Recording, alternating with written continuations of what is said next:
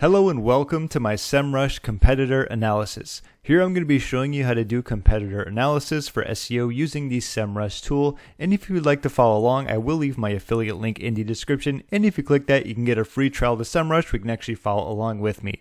Let's begin. So when it comes to competitor analysis, there are a few things that you want to look for. In fact, there's probably a lot that you can look for. In my opinion, two of the biggest are going to be backlinks and keywords.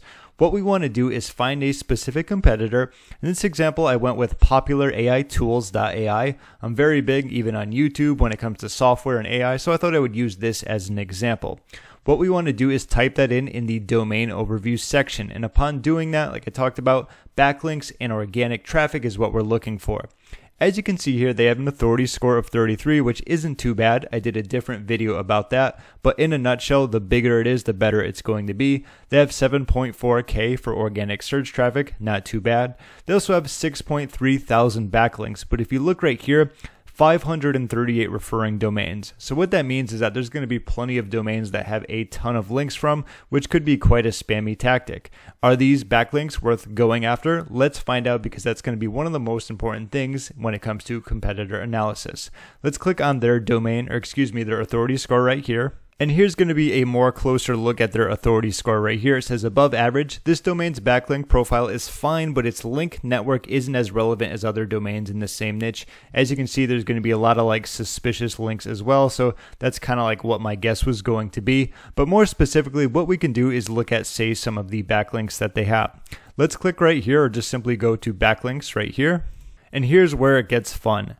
What we can do is simply click on active. I don't know about you, but I'm looking for ones that they currently have. If they lost them, yes, it is an opportunity for maybe you to go and pick them up. But in this specific scenario, I'm looking for active. I also want follow. We want to get link juice from it. While no follow links do have their place in SEO, I'm just placing a much higher priority on looking at follow links. And as you can see, they're going to be sorted by the authority overall, the authority score, excuse me. And what we can do is this kind of scroll through. Now, if you're not really sure which links are going to be good and which are not going to be good, just having a quick look at this, just from the ones I've seen, they don't look all too great. And I'll give you a couple reasons why. First and foremost, this is going to be on ChatGPT. So allow me to open this up very quickly. All right, and they have their own, way of using the GPT overused phrase remover, and it looks like their website, this is going to be their link.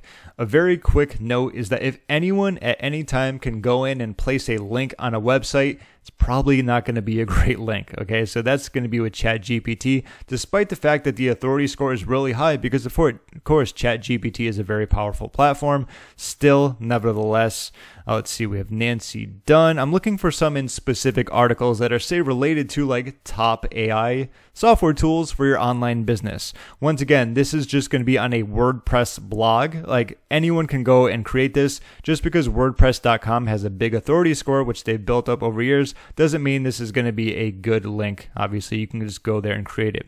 We have an edu one. We have a forums one, like once again, not very big, a board one here. And it looks like we're getting more into like the kind of like gibberish type stuff here. Cloudlinks.us, Southeast one, so on and so forth. More of those. We have like more gibberish down here.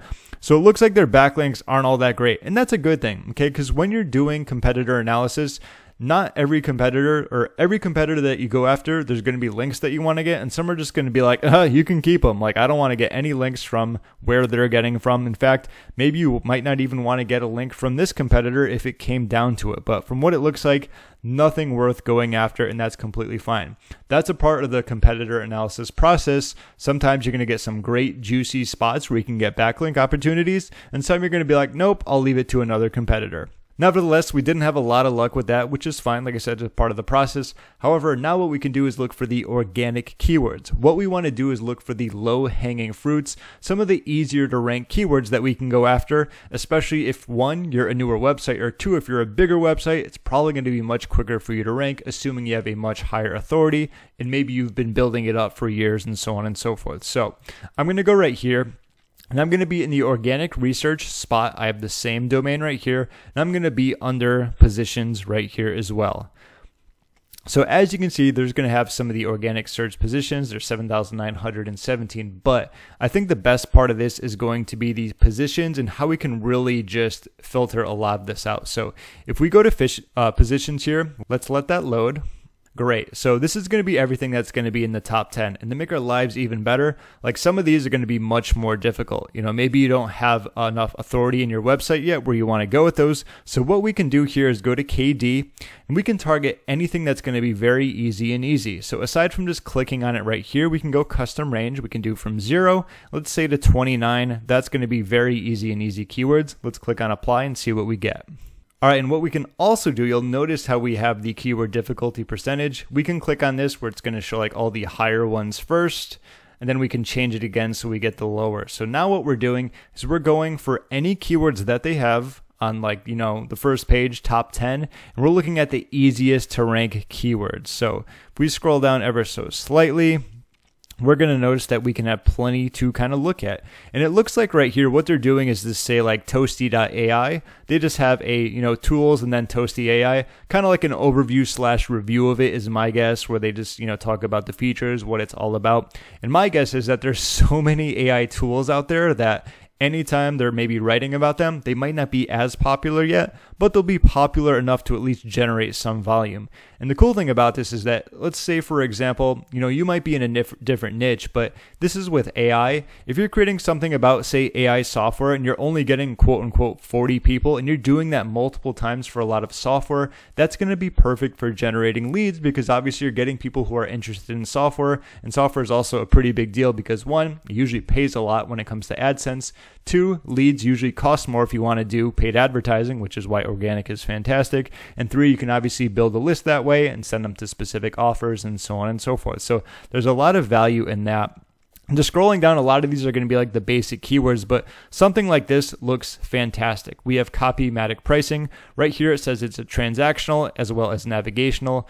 You know, in my opinion, this is a fantastic keyword where you have product name and then pricing. The reason for this is because someone usually has that one last question like, how much does it cost? How much is it going to be monthly? What is the price for the specific plans? Are there any discounts? Is there a trial?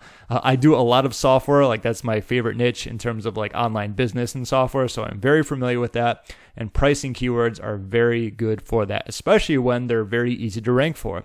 If we look at this, the keyword difficulty is 2.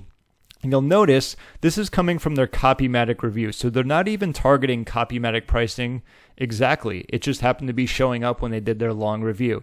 So let me open an incognito window and I'm going to type in copymatic pricing and we'll take a look at the top 10 and see what they have to offer. All right, so we have copymatic pricing here at the top. We have copymatic, okay? Aside from that, people always ask. So let's see the 4 best content writing services. We have copymatic review. This is just going to be, once again, copymatic. What's the big deal? We have review. You'll notice this happens a lot. Usually when you do reviews, like there's going to be a small pricing guide with it. That's why they say review, features, price. You'll notice pricing is coming up here. So what's happening is people are writing reviews for this software and they're just naturally getting ranked because they talk about it. $29 per month, talking about the prices there. We have pricing here. This looks like the only one that is somewhat targeting it. So it says AIG, C-List, AI Tools, and it says the ultimate guide to copymatic pricing and alternatives. I would probably just call it copymatic pricing and then alternatives, but you know, to each their own. So that's like one that's kind of optimized for it, not fully in my opinion. And once again, there they are. I think there were like 9 or 10, but once again, this is going to be the only one that's somewhat optimized for it. If you just create an article that's copymatic pricing, you have a much higher chance of ranking quicker, especially if your website that at least has some type of authority. This makes it a fantastic keyword to go after, as we talked about before. It's transactional, people are looking to purchase, and it's also great for generating leads because if someone is interested in copymatic AI, they're probably interested in other AI softwares that you can obviously build a list to and then, you know, review those, talk about those, and so on and so forth. So despite the fact I think this one had around quote unquote 40 traffic per month or so, like I said, those are ballparks. This is a fantastic keyword to go after. Great opportunity. And I'm just mentioning this because this is kind of like how my brain works when I'm saying like, is this a good keyword to go after? You might not be in the AI niche, but you can use these examples to think about like what else everyone else is doing in Google. Are they going after this keyword specifically? Is it yours for the taking? And so on and so forth. Let's check it out and look at maybe 1 or 2 more. So like I said, these are all the low-hanging fruit ones. You can always change the KD if you want to like maybe look for something a little bit more and so on and so forth. So what it seems though is that a lot of these are just like main, product pages or like kind of like reviews, overviews where you talk about features and so on and so forth. There's so many AI tools now that it's probably going to be much easier to rank for them because not everyone is creating articles about them. So literally anything AI, okay. Let's see, Blue Willow AI pricing. So once again, just Blue Willow. They don't have Blue Willow pricing, but they are ranking for it just for the fact that they created an article about this. Tweet Hunter pricing, once again, another good one. They're just doing Tweet Hunter. These lyrics don't exist. And let's see, what else do we have here? How to cancel, is SolGen free? Here's another good one, is something free? This is kind of like saying, if there's a free trial, is it free to use? Despite the fact that a lot of people say like someone is looking for something that's free, that means they're not going to pay. I couldn't disagree anymore just because a lot of free trial keywords convert very well, okay? Plus, it's the software, that's going to be in charge of that, like turning someone into a lead, into a customer. They're usually very good at that. So just because someone is asking if something is free doesn't mean you shouldn't go after it. In fact, once again, so they have the SolGen AI art generator review. So this is coming off a review post. I bet if we were going to look for this, not many people are creating articles just based on this keyword, and let's check it out. All right, so we have the main website. Let's see, anyone know how to use it without... Couldn't see what else it was saying.